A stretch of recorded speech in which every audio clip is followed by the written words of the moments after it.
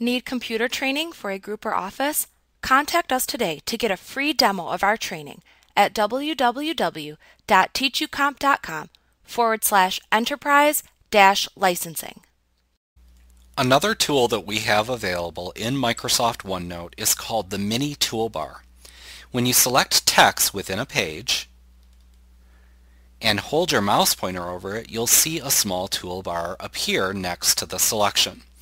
Now, in versions prior to 2013, this toolbar might appear faded out, in which case you can roll your mouse pointer over the faded out toolbar to make it appear solid, as we see this one here. You can then select from the many buttons that appear in the Mini Toolbar to apply quick formatting to the selection. All of the options that we have in the Mini Toolbar are available in the ribbon. This is just available for quick fixes, and you can do things like adjust the bold and the italics on the font and the font drop down in color and so forth. And that's how you use the Mini Toolbar. It's available in most Microsoft applications, so you're probably familiar with it somewhat if you're familiar with other applications such as Word and PowerPoint and so forth.